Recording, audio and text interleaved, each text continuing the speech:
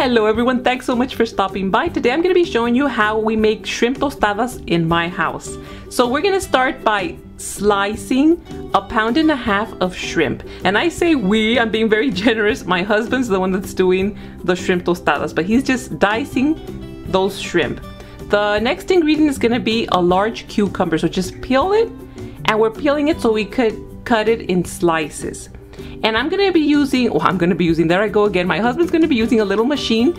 That's why we have to cut the pieces in smaller pieces so they could fit into the little machine. So we're using the bottom top of the little dicer, and you're just going to place the dicer on top and just start hitting the top, and that cuts it into smaller little pieces. Now if you don't have this, you could definitely do it by hand, but it does take a lot longer. So once you're done, it just leaves it into tiny little perfect pieces. The next ingredient is going to be carrots.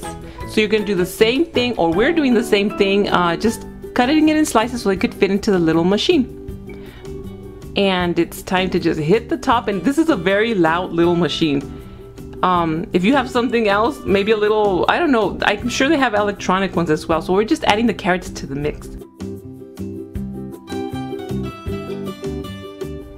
The next ingredient is going to be a tomato, and this tomato, all you need is one, and Jaime, my husband's going to be removing the little seeds, but this isn't a necessary step. He just doesn't like adding it. These we cannot add them to the little machine because it'll like mash it up, so he's just dicing these into little pieces. The next thing is a large Chile Jalapeno, removing the seeds, and this one is going to go into the little machine, so just cutting it into smaller pieces so it could fit nicely in there.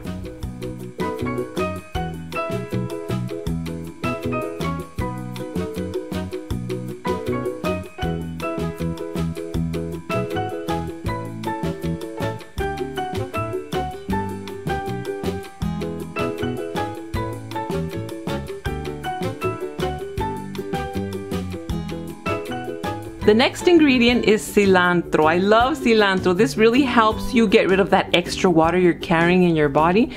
And that's not why I love it. I love the smell, I love the taste, and this is the next ingredient. Just add it to the mixture.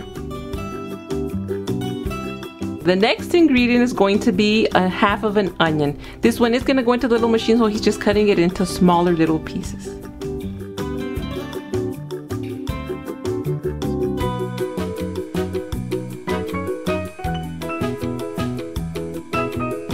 And now it's just time to add it to the mixture.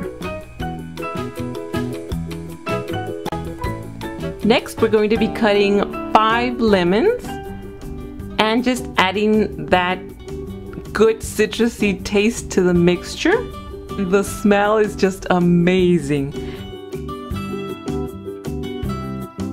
Now it's time to add salt. Just add salt to taste, and you're going to do the same exact thing with pepper.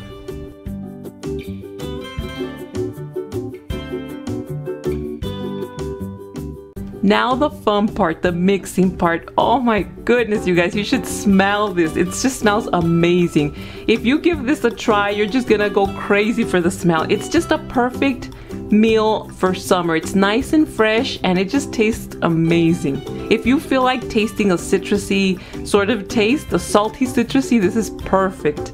I hope you guys give these a try. If you do, let me know. Thanks so much for watching, and I'll see you guys next time. Bye.